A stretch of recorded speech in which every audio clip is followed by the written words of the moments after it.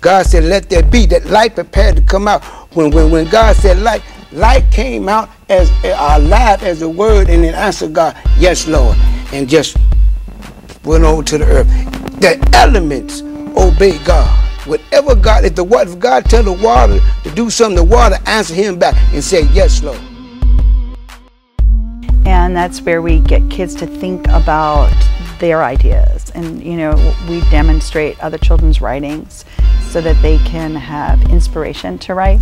And they can't just say, oh, I have nothing to write about, because they all do. And we say it starts with you. Yes.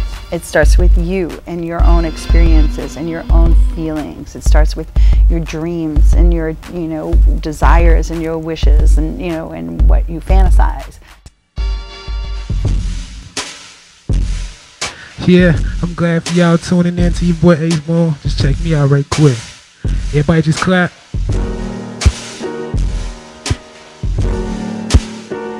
Yeah, yeah. Yeah, yeah. I like that. That's a nice sound right there. Check me out. Everybody. Well, we're building, it's a 58,000 square foot facility. There's 2 theaters, a 300-seat theater and a 150-seat theater. And right at this moment, they're digging the ground and pouring the concrete and building the theater.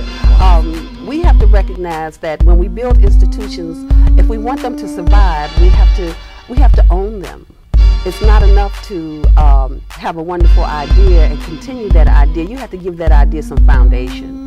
You have to give that idea some longevity. Yes. So Black Ensemble Theater is something that I want to go way past my lifetime, my daughter's lifetime, and my grandson's. That's what the new Black Ensemble Theater Cultural Center will do.